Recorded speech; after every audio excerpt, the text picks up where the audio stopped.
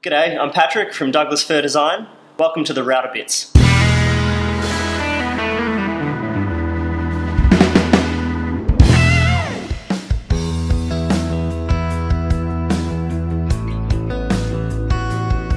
I've been making a few chopping boards out of some offcuts I have just for the workshop kitchen here, and I want to put a little chamfer around the whole edge.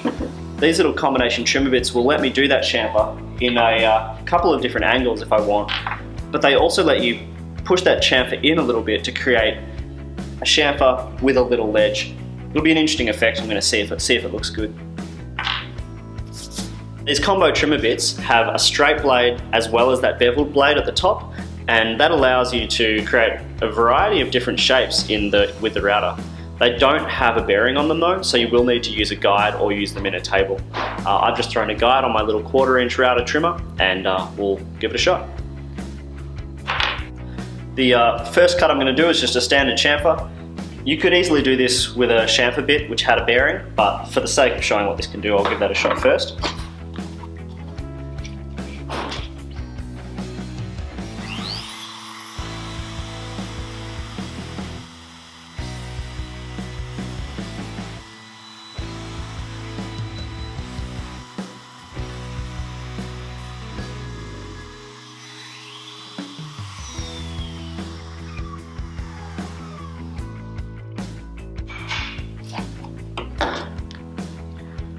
That's created a really clean 45-degree edge on my chopping board here. The next cut I'm going to try with this little combination trimmer bit is still with a 45-degree bit, but it's going to be a straight cut down and then a 45-degree bevel out because I've exposed that bit a little bit further into the timber.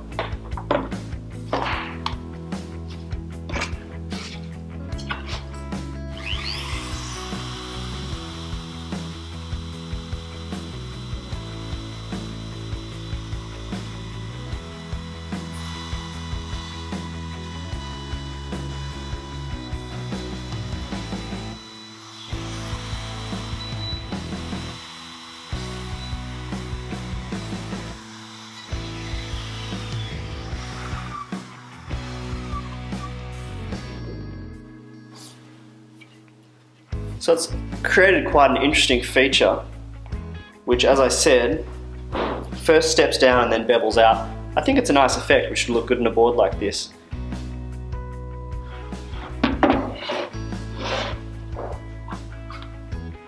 The last cut I'm going to try is actually using the router on the opposite axis, still on the face of the board, and this is going to create from the top a 45-degree bevel with the ledge that's horizontal, which is kind of the opposite of what I did just before.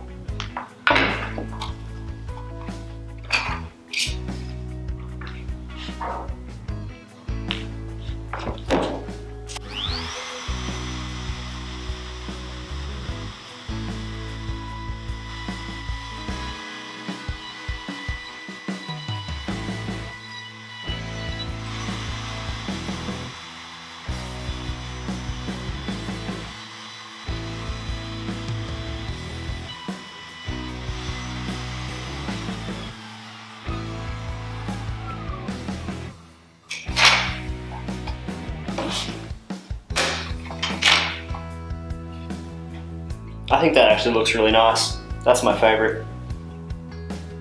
And that's the advantage of these bits, is it actually gives you so many options to try. And if you push the bit deeper, either up and down, or move the guide so that it went further into the timber, you could even get different effects.